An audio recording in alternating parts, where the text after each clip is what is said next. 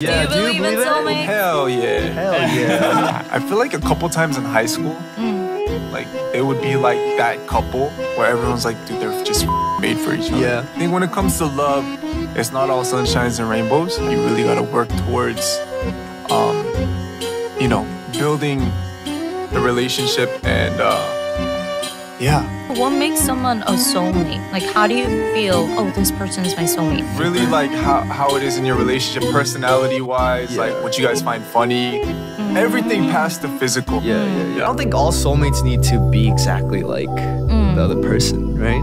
Yeah. It can be different because they can teach you different things, and like if you have a negative side of your personality, they can kind of let you know that that's not a good way to live life. Have you met your soulmate? Nope.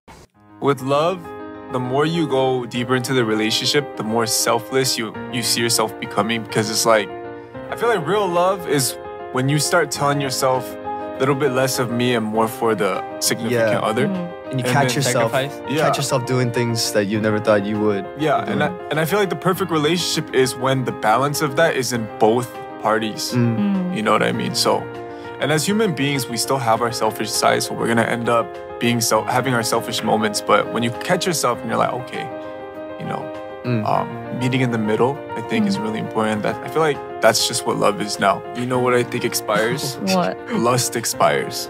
I think. Clap if you agree. I think at one point, lust expires. Yeah, it does expire. Yeah. You know what's also important? Knowing what not to do, too. I agree. I strongly agree. I think there's a reason for every relationship. Looking at it. And that's the beauty. I feel like you don't need to have a soulmate to be happy in life.